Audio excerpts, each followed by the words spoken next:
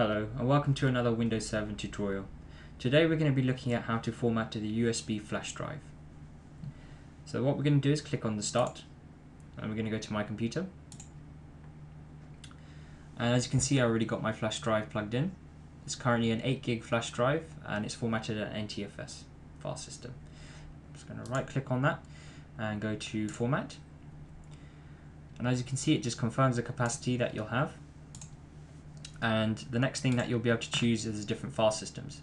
Now there's 3 different file systems that you'll be able to choose. You'll be able to choose NTFS, FAT32, which is also a default one, or exFAT. Now there's fundamental differences between all of these, and I'll just quickly run through those now.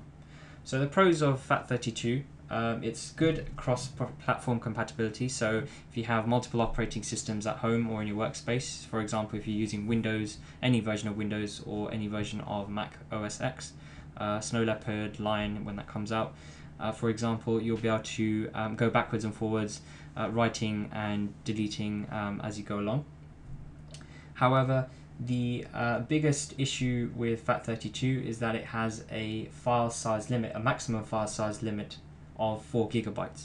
So if you have a single file, for example, let's say in a situation where you have a video file which is 4 gigabytes or larger, no matter how big your memory stick might be, it might be an 8 gig memory stick, you can still only fit a single file of 4 gigabytes on that. So if you have a file which is 2 gigabytes, you can fit that on just fine. Obviously you can have 4 files which are 2 gigabytes to fill up the 8 gigabytes, which is fine, but the single file limit is 4 gigabytes. So obviously in this day and age, it's probably best that we stay away from that, because generally most people will be using files that are slightly bigger. But obviously suit it to your own needs. So FAT32 generally tends to be faster with write speeds. The next other file system that we're going to look at is exFAT. That's also known as FAT64. The pros of this is that there's no actual limitation to file size, so that's great. So there's no 4 gigabyte limitations like its younger brother, the FAT32, so that's fine. And there's also has a fairly fast write speed for single files generally.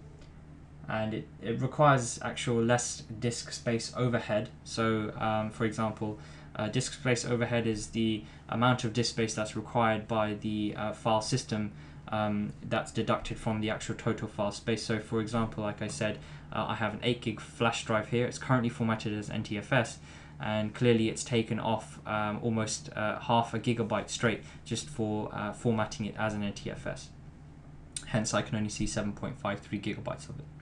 So exFAT generally would take less overhead space, which is a good thing if you're quite space conscious, or if you've got a smaller disk file that you still want good compatibility with other operating systems, for example, again, Mac OS X or Windows. So if you're constantly switching between each other, then that's a good file system to go for.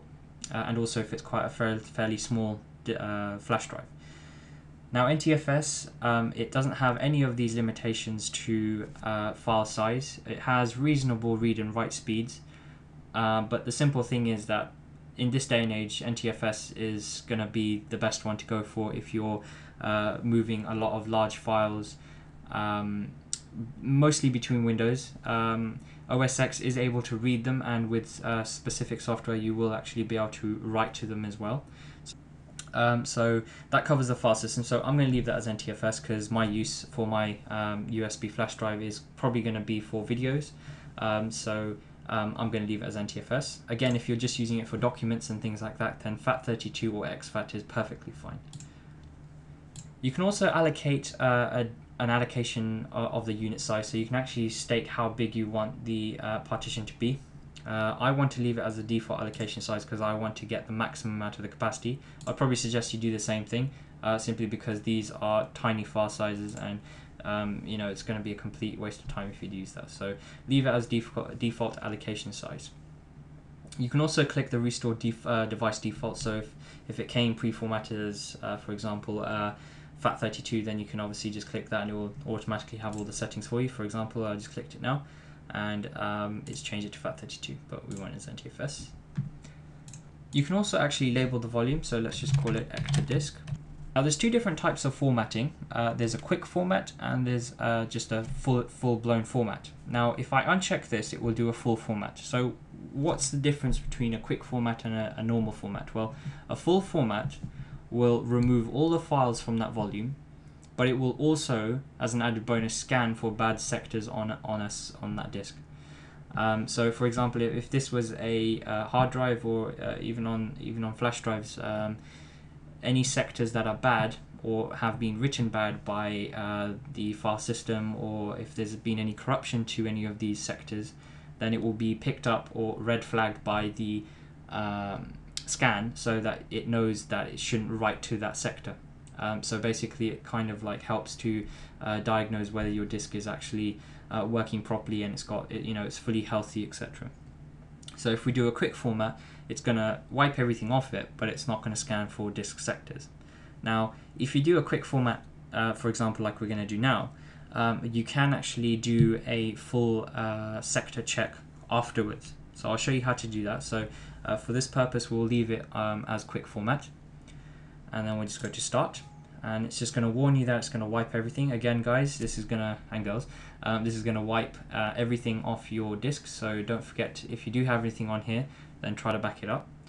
Generally, remember that you only really need to format your disk if you're having problems with it.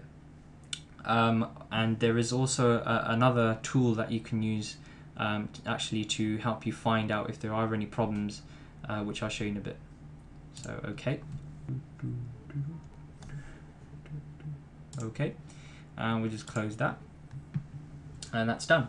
So as you can see, it's changed the disk name to ektatech, and we have 7.46 gigabytes free from 7.53 gigabytes. Again, we lost that 0.47 simply because we formatted it as NTFS. So if we wanted to actually run that sector check now, what I'll do is I'll right click on it and go to properties, and then you want to hit the tools, and then you want to check for errors. So we're going to go check now. And as you can see, you've got two options. You can automatically fix file system errors. So this is a good option to choose if you're having problems reading off the actual flash drive, or if it's acting up. Let's say you're in a scenario where you've got a crucial presentation, a PowerPoint presentation on your flash drive, and it works perfectly fine on your machine, but when you've put it onto the stick and you've put it onto the laptop, and all of a sudden it's not picking up the file. Most likely it's probably an issue with the actual filing system, which has gone corrupt, and generally this actually fixes the file system corruption and will help you to actually get the file working again, or files working again. And remember, this won't actually wipe anything off the stick, so it's a great way to actually just quickly see if there are any problems and sort of diagnose it this way first, rather than subjecting and going straight to a hard format. So we'll click both because we want to scan for any bad sectors. So we'll click on start, and now it's just going to check across the whole of the stick and see if there's any problems. Okay, so we've just fully scanned the disk and it found no problems at this time, obviously because we've just formatted it. So we can just close that, and we can go OK. So that's it. We now have a fully working functional disk drive. Okay, so when you finish, don't forget to close all the windows associated with any of the files that you might have on the USB device. So we're just going to close that, and what we want to do is remove this disk securely and safely. So what we want to do is go to the taskbar and then just right click on it, and then navigate to your model of the USB flash drive. So I'm just going to click on that, and it's going to be removed safely. And that's it. After that, you can unplug it and take it wherever you want. So that's it. Thank you very much for watching this tutorial. Don't forget to check out our site at ektatech.co.uk/blog for more information on any products that we sell, or also any walkthrough videos that we might have on those products. And don't forget to hit the subscribe button, as we'll have plenty more videos coming up in the future. And if you have any requests for any videos, don't forget to just leave a comment below. Thanks very much for watching, and until next time, goodbye.